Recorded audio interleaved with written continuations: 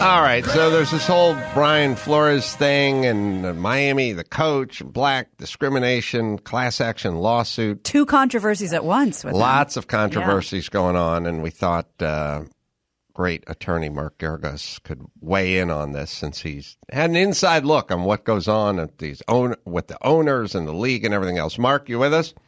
I am. How are you? Good. How is everybody there in the studio? Right. We're good. Fantastic. Yes, I'm in New York, and it is kind of the talk of the town. This lawsuit and the trial that's going on with Sarah Palin against the New York Times. So there's competing stories. This one is interesting because they talk about Kaepernick, and this was filed in the Southern District in federal court, as opposed to ours, which was under the collective bargaining agreement.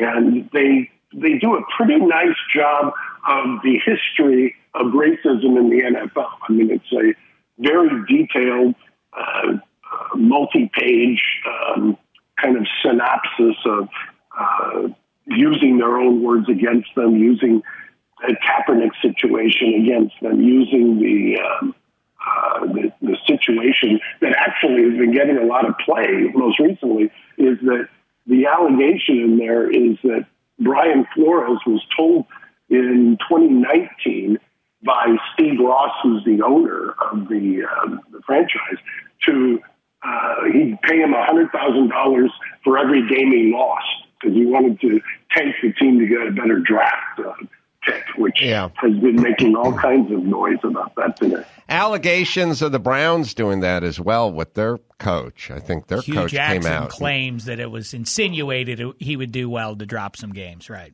Right. All right. So first things first, why does Flores make this a class action lawsuit? Why not, from a legal standpoint, what's in it for him, or is there anything in it for him? Well, they're arguably, if they do it as a class, they may get around some of the problems that you normally would have run into with suing the NFL. The NFL has got various kinds of protections, so to speak, and there is a thought, and I would be speculating here, but I'm somewhat intrigued by bringing it as a class lawsuit.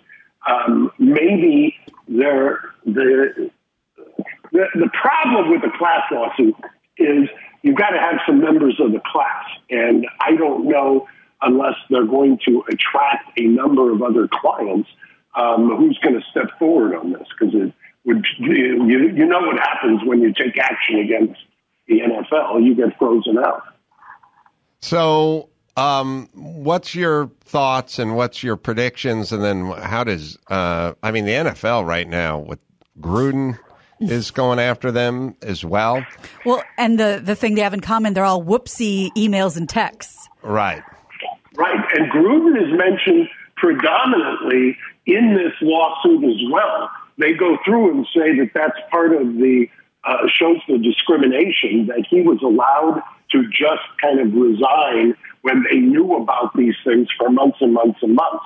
And mind you, that the Gruden text also came out of another lawsuit where discovery was done, and the NFL is apparently still holding on to, for dear life, a number of the emails there, which may come out in another piece of litigation, because apparently they shed light in a horrible, horrible way on what the NFL was doing and tolerating. So the Rooney Rule is when you're interviewing for new coaches that X amount of interviews must be in a minority group. Two.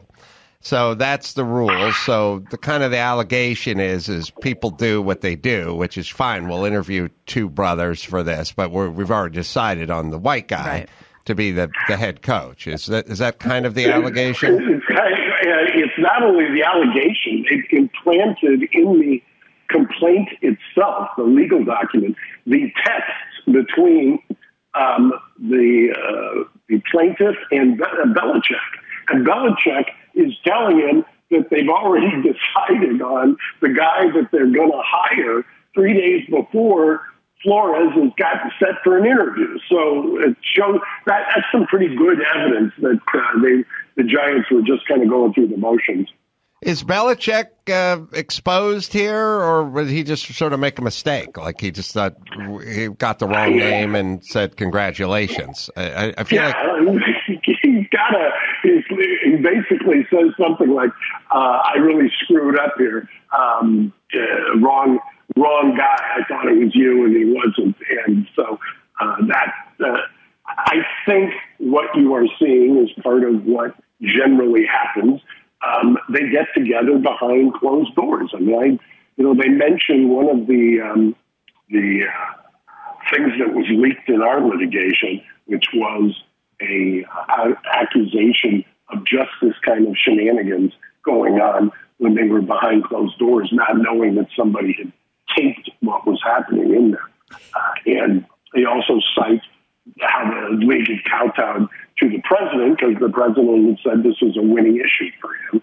And that was, to this day, I'm sure, why one of the owners had changed his mind almost dramatically. And it will be interesting to see if they try to get at the Steve Ross depot that was done in the Kaepernicks, because that would be illuminating, I'm sure.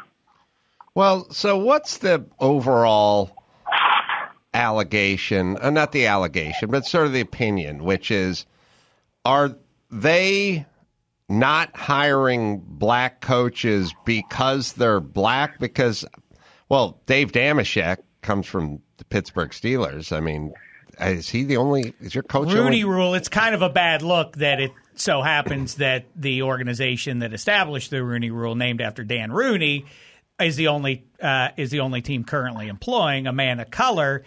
I think, though, Mark, as far as this goes, it's going to be hard, even though you have the black and white chronology, pun not intended, black and white, but the Belichick text messages 2 days before announcing Dable has the job, and it does speak to an old boys club going on there, that Belichick somehow would know what the Giants' business is. The more damning thing ultimately feels to me like for the league, legal or otherwise, moral or otherwise, is that you have an owner telling his coach, like, hey, let's have a bad day at the office today, coach. The worst thing for professional sports leagues is that the games aren't on the up and up, right? Is that the thing that they're most concerned about going forward? I think they have to be. I mean, how are they ever in a million years as a league going to and ironically, I'm told, I don't remember if this is true, you would, that the fans were actually rooting for them to lose at the time. If that's the case, it's somewhat ironic that now the owner would come under some kind of scrutiny by virtue of telling them to lose, and that he, the kind of takeaway is he's had too much success for our tastes, and we really wanted a franchise quarterback. And there's also the allegation, who do you think they're referring to a marquee quarterback that they were trying to tamper with by Mr. Ross setting up a meeting on his yacht for lunch with Flores, and the quarterback was supposedly going to stop on by, and that was another tampering style violation by the ownership of the Dolphins. All right, Mark, now on to pressing matters. I'd like you to paper a deal for me, okay? Now listen, I'm not kidding. I don't know if you write, if you got one of your secretaries next to you, or I'll give you the beats. He's in the bathtub right now. Here are the beats right now. You ready? I'm waiting. I just talked to Martin Crease from Cobra Kai. Okay, it's one of the biggest TV shows on right now. I floated the idea of he and I coming together to promote an MMA fight between Billy Zabka and Ralph Macchio, an actual pay-per-view event. Mark, you know the big three. You know how this world works. Absolutely. The Paul brothers are getting like fighting Mike Tyson, old has-been fighters, fighting YouTube stars. These guys are lining their pockets with cash. This would be the biggest event The nation would be captured. The imagination of the nation, the world would be captured by this fight. And Cove is on board. This is genius. Cove, of course it's genius. It's leaving my mouth. Cove is going to be my inside man who's going to make this fight happen. There's going to be a real fight. MMA rules. All right. Now, I don't want Cove half-cocked. Oh, hey, fellas, I've got an idea. Had an idea on the way into the studio. No. I need this thing papered. I used to have an inside track on that show, but Jake's no longer dating her, so I have to revert back to the traditional way. Your son was dating somebody from the cast? Yes. Well, okay. All right. But they're broken off. It's broken up. He's got a wonderful new girlfriend. All right, so all I got is Cove here, but I'm just saying I'm going to be left out in the weeds here. I'm in for a taste. I think we got to do some. Well, now that when does your show drop? This show is tomorrow as we tape it. In mere hours. In mere hours. Okay. So I got to do something before it drops tomorrow. Otherwise, somebody's going to steal your idea. Right. Time is of the essence. But exactly. the pay-per-view. First off, there's the gate. There's just Texas Stadium, the Rose Bowl, whatever. There's the gate. That's ton of cash. Then there's all the memorabilia and all the stuff, concessions and all that kind of stuff. But the pay-per-view, pay-per-view is where the money is. The amount of press, free press, every late night show, monologue, CNN, Fox, every morning radio show. Joe Rogan, they're all buzzing about it. They'd all be buzzing about it for months leading into it. Healing the nation. Would we have Adam on the undercard? Oh. There we go. It's come up I a second fight time. Kaepernick on the undercard. Red, white, and blue trunks like Apollo Creed. Or Rocky. Wait a minute. Apollo Creed. Apollo. That's right. Make it happen. I'm telling you, you're. I'll get right on it. Well, because you got your F. Lee Bailey meets P.T. Barnum. You know what I mean? That's really who you are. So I'll get right on it. Hey, Clubber Lang v. Apollo Creed, Weathers v. T would also be a nice undercard too. Think about that. We can have a whole night. Well, we're going to fill up the undercard, but this, I said to Cove, bigger than Billie Jean King. Bobby Riggs and Billie Jean King. You guys aren't old enough, but that's all this country talked about for a full 6 months leading in. A tennis match. That's tennis. And it was something. And this is MMA. It's not tennis. MMA. Geragos, I have another gem for you too. If we're spitballing sporting events here, and this is how you answer to the NFL. What we do, we can't have teams tanking. It exposes teams and their ulterior motives. We replace the Pro Bowl perennially, the week between the title games and the Super Bowl, with the Loser Bowl. The two worst teams play one another. The winner gets the first overall pick. Therefore, there would be no trying to tank to get the number one pick. You have to play your way to the number one pick. How say you at the player level? Why would the NFLPA get in the way of this if you're paying the players to participate in this game? I love that. Thank you. I absolutely love that. Thank you. Gonna have a busy day. All right, Mark. Paper that one too. I got to paper this over. I'll see you in a bit. All right, reasonable doubt. You can listen to it now. We'll get into the Flores thing, but first off, let's prioritize, Mark. Yeah. Got to paper this deal. All right. I'm on it. All right, we'll talk to you soon. It's going to wet your beak. I don't think this is far-fetched. And I can't tell how seriously you're taking it, but I'm behind it. I'm behind it, too. It's doable. If John Kreese calls back and says, guess what, they're in, I think he'll take it very seriously. Yeah. I'm thinking in a world where there's subjects, we were talking about Fauci, like half half the country wants to talk shit about Fauci. The other half doesn't want to know about it, doesn't want to talk about it, and vice versa in all different directions. This subject would be a subject that every platform would discuss.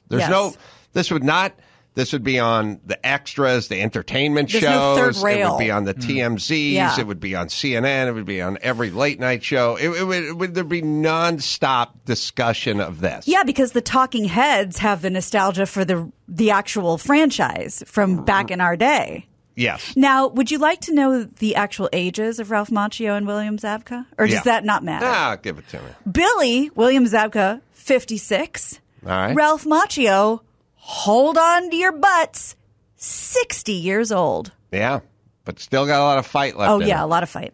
All right. A lot of fight, a lot of bite. Zabka would work him over, but good. I think so. Prove me wrong. Prove me wrong, Macchio. That's what we're saying. And Ralph really is, because we've had him on, the nicest human being on the earth.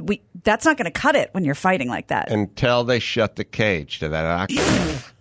We're caging it. I didn't know it was Oh, yeah. They shut the cage door. That's a different... That's a different so Ralph. It's Thunderdome, different in Ralph. other words. It's the octagon. Yeah. They got Two-man enter. They got to climb in. I mean, there's a door. Yeah. It's a cage. It's locked from Shut the it. outside. That's how it works. Yeah. That's right. All right, let me tell you about Geico. Do you own? Do you rent your home? Well, you do one or the other, and I bet you work hard, too. What's easy is bundling with Geico. Geico makes it easy to bundle your homeowners or renters insurance along with your auto policy. It's a good thing, too, because you already have so much to do around the house.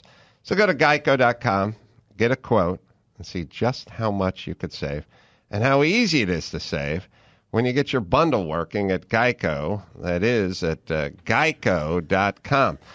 All right, I'm no good to anyone anymore. I got things to do. ideas. Yeah. I got to get on the blower with Geragos. I got to get Marty. Let's wrap this up. And bring Marty in. I got to get Marty on the blower. Let's bring this home. You got it.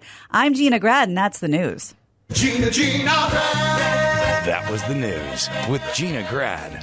The podcast, -3 and extra points with Cousin Sal, is where you can find the great Dave Damashek. I appreciate it, but let me just say, -3, if you are an Adam Carolla fan, which obviously you are if you're listening, his great pal, Kevin Hench. I mean, Ace, you got to join us on -3 one of these days because your boy Hench is worked up into a lather every week, every Thursday. Listen to his thoughts on all things Tom Brady and otherwise. It's hysterical. I love Hench and love his takes. You can shoot Dave a tweet at Damashek. And, of course, Marty Cove, kicking it with the Coves, available now where you find finer podcasts. And, of course, Cobra Kai. You can go to amcarolla.com. First show at Brea this weekend. Sunday sold out with Shatner, but still a couple tickets available to the Dennis Quaid.